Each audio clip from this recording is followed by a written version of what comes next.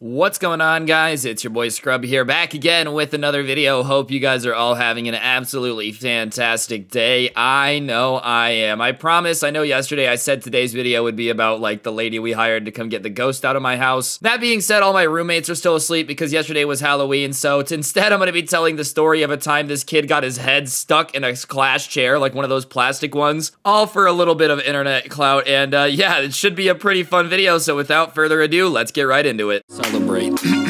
It's not good.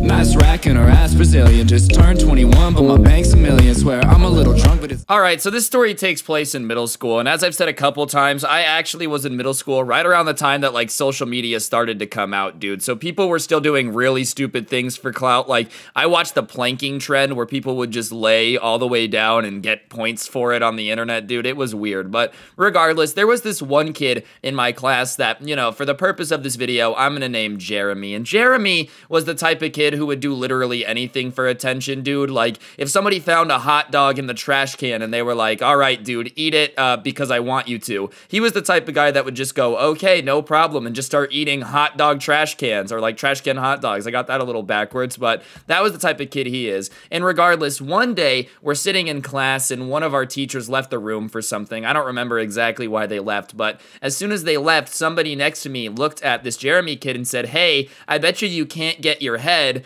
through the hole in the chair.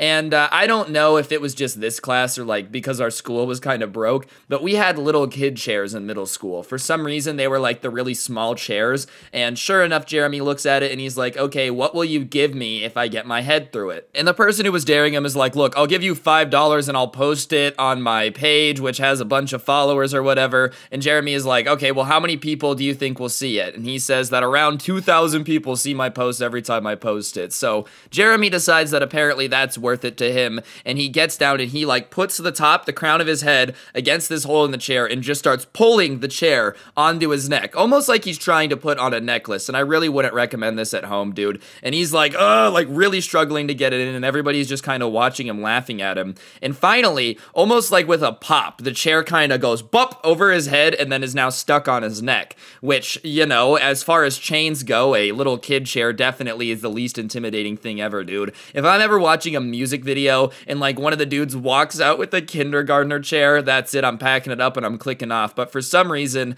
as soon as the chair is on his neck, he stands up and starts laughing, and everybody's laughing with him. And sure enough, the person who dared him to do it, they give him the money and they're like, wow, dude, that was super awesome. And so far, everything about this story is going good, right? Exactly. This is when things start to go dramatically wrong. So keep in mind, at this point, he literally has the chair on his neck. It is on his neck, like it is in chain mode. And so he decides that it's time to take it off. Everybody gets their picture and whatnot. Everything's going well. And when he goes to take it off, he can't. It had, like, he had popped it over his head and then the hole had gone around his neck, but now he couldn't get it back off, if you're picking up what I'm saying. And the reason he couldn't is because before he was using his head as, like, kind of leverage, but trying to pull it up over is like just stretching his neck out. You know what I'm saying? He can't get it out. And at first he's staying calm. He's telling everybody that he's gotten into situations like this before, which I think he thought made him sound cool, but genuinely just made him sound really dumb, dude. Like, I'm sitting there like, oh, you've been in this situation before? You're telling me that, you know, this is the second time you've managed to get your head stuck in a plastic chair, dude? If that is the case, I think that you just need to stay home from now on. You probably need some homeschooling.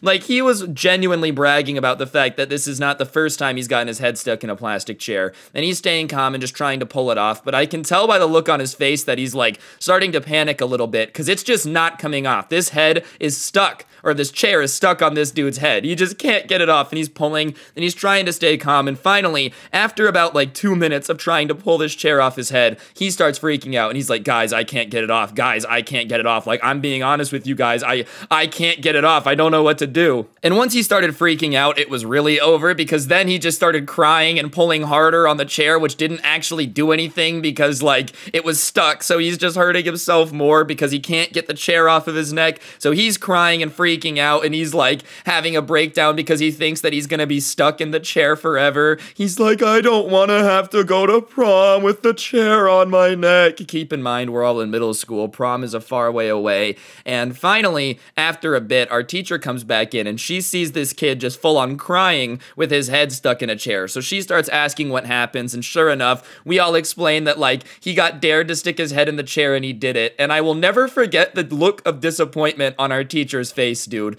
You know when you've ever just done something so stupid and an adult sees you and they just can't fathom how few brain cells you have? That was low-key the look on her face. Like, we had disappointed this teacher plenty at this point in the year, but the disappointment when she comes back in after leaving for like 30 seconds and the chaos that we had gotten up to was getting a kid straight up stuck in a chair, no wonder she hated us, bruh. I used to be like, oh, I wonder why she's so mean to kids. I'd be annoyed too if I left for 20 seconds and I come back and they had convinced somebody to get their head stuck in a kindergartner plastic chair. Anyways, she goes over to the kid and starts like trying to help him get his head out of the chair, but she can't get it off because once again, like the way that it's on his neck now, if you pull on it, it's basically like trying to pop his head off like an action figure, and that's just not a good thing. So she goes ahead and like calls the principal's office and explains the situation. So all the deans and the principals, all the assistant principals, like the janitors, everybody's in here trying to get this stupid chair off this kid's head. And at this point, he's like so embarrassed that he stopped crying. He's just hiding his head in shame